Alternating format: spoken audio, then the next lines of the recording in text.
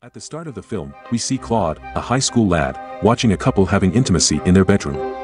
The worst thing is that the couple making love in front of the boy is none other than his friend's parents, who also considered him like their own son. Then we are taken into a flashback to a few days ago and see Germain, a late 40s man who is a French teacher at a high school. While he is busy checking student assignments, his wife, Jean, approaches him and also begins watching student assignments.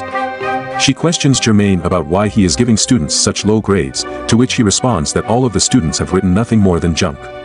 After a while, he goes over one of his students' assignments, Claude Garcia's, and begins reading it for Jean. In his assignment, he stated that he teaches math to a student named Rafa Artol at his home. There, he noticed his mother, Esther Artol, a lovely middle-aged woman, and fell madly in love with her at first sight. He gave Rafa an arithmetic problem to solve before heading downstairs to spy on his mother. She was reading a magazine there, and he couldn't take his eyes off her. After snooping on Esther for a while, he goes to Rafa's room and tells him that his math is too weak and that he has to teach him regularly, which Rafa agrees to. After reading all of this, Germain tells his wife that his writing abilities are exceptional and that he has the potential to become a well-known author in the coming years. The following morning after class, Germain confronts Claude and admires his writing skills but warns the young man that he will be seriously troubled if Rafa learns what he thinks of his mother. Claude responds that he wrote it for him, not for Rafa, and that he will not tell Rafa about his thoughts for his mother. He then hands him the next section of his assignment and exits the classroom. Germain brings Claude's assignment to his house and tells Jean everything he discussed with Claude. Then he begins reading his assignment. According to the assignment, this time when he went to Rafa's house, he noticed his mother was quite happy that Rafa was now getting better in math because of him. After admiring his teaching abilities, she resumed her house chores while Claude watched her with dirty eyes, having erotic thoughts about her in his mind. Jean finds it disturbing how a teenage boy could think such vulgar things about a woman who is his mother's age. Germain disagrees, claiming that all boys his age are naturally attracted to women. He adds that what makes Claude unique is his writing ability. The following day at school, Germain goes to the room where students' records are kept and asks about Claude's family to learn about his background. From there, he learns that Claude and his family moved to this city about 2 years ago and have changed many houses. He immediately understands that he must come from a low-income family with rental problems that caused them to move around a lot. Since he is already extremely impressed with Claude's writing, he decides to provide him with the proper guidance to become a professional writer. He gives him a few books that will help him hone his writing skills and exhorts him to keep writing. After that, Claude gives him the third section of his assignment to reassess. He had written in this section that this time when he went to Rafa's house, his father was also there. Rafa was sitting on the couch with his father, watching a game. After a while, his mother arrived and sat beside him. Rafa's father received a phone call and left to attend to it. Since Rafa was preoccupied with the game and his father had left for the phone call, Claude began having fun peeking at her from such a close distance, and nobody was there to stop him. He went on to say that if his father and mother stayed apart like this, he could easily intimidate his mother. After reading this assignment, Jean, too, admires Claude's writing abilities. The following morning, Claude gives Germain the next section to read. Germain brings it home and sits down with his wife to read it. In it, he wrote that this time he gave Rafa a tricky mathematical equation and went downstairs to see what his mother was doing. There, he noticed his mother and father arguing about something. Claude began to hear them quietly from a distance. After a lengthy argument, his mother left for her room, but she noticed Claude standing nearby, peering in. She asked him why he was standing there, to which he replied that he was just examining the painting on the back wall.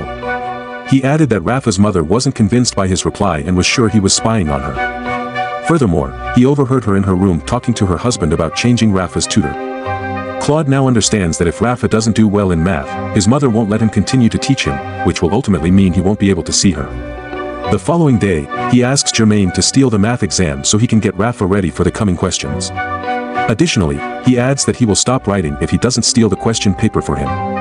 Germain is now concerned that if he does not assist him, he will abandon writing, and his dream of seeing Claude as a famous author because of him will be shattered, so he decides to assist him and steals the math paper. He gives Claude the exam question paper, and using it, he helps Rafa get ready for the test. As a result, Rafa achieves good grades in mathematics, securing Claude's position as a tutor at his home.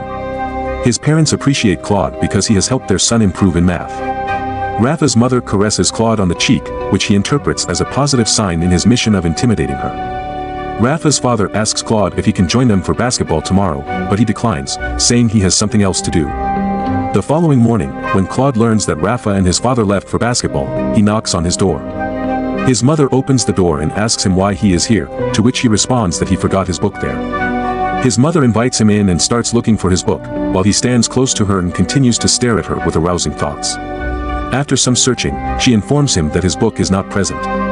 Actually, he hadn't left any books there, he had simply come to quench his thirst for watching Rafa's mother daily. Then, after noticing her earrings, he informs her that his mother had the same earring too, but she had died months ago. He adds that he always misses her, to which she consoles him and tells him that he can consider her his mother. She then serves him a drink, and they both start talking more. Claude had written all of this in his assignment, which he handed to Germaine. After reading this, Jean tells Germaine that if Rafa's father discovers what Claude is up to and his sentiments towards his wife, he will kill him, to which Germaine responds that this will never happen. Following this, Germaine and Jean go to watch a movie in a theater.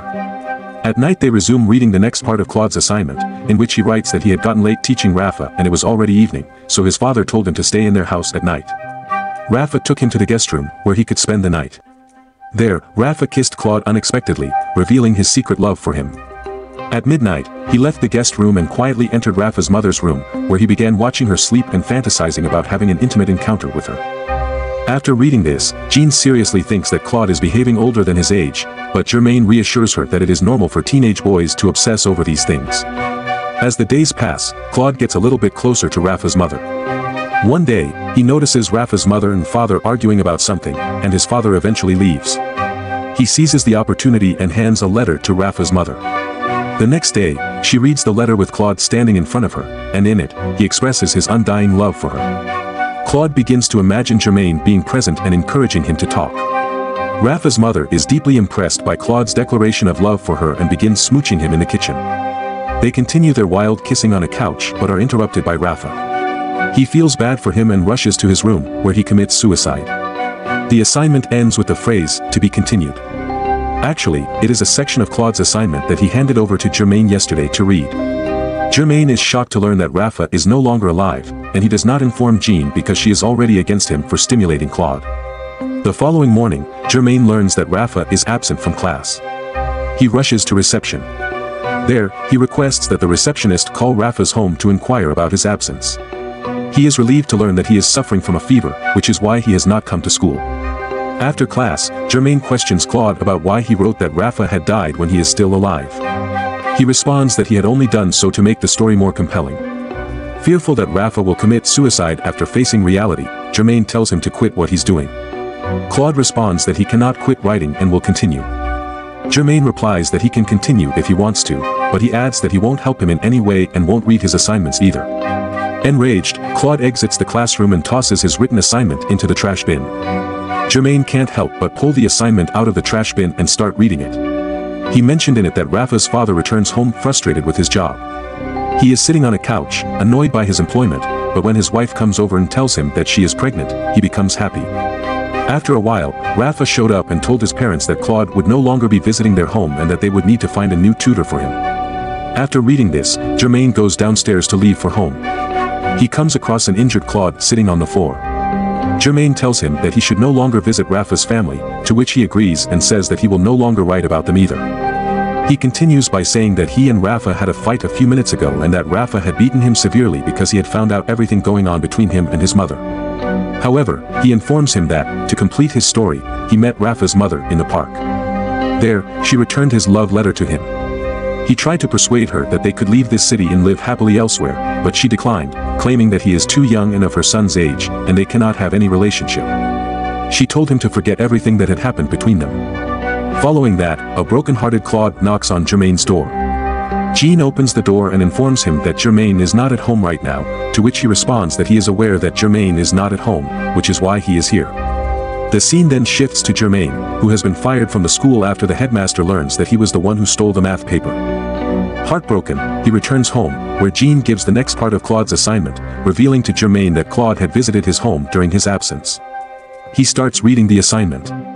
In it, Claude wrote that he went to Germaine's house and revealed to Jean that Germaine once told him that his wife is infertile, which is why they don't have children. Following this, Jean became agitated and began intimating Claude at Germaine's house in his absence. After reading this, Germaine loses his cool and starts beating Jean. The movie ends with Germaine and Claude conversing with one another in a park, with Germaine telling Claude that he can't believe he's still talking to the person who ruined his career and personal life, whereas Claude starts to laugh in reply. I hope you enjoyed the recap. If so, then give this video a thumbs up. And yes, if you want to be the first to know about my new videos, hit the subscribe button right now. It may seem worthless to you, but it is a huge motivator for me to keep going. I'll see you in my next video. Have fun and keep watching the Movie Explainer.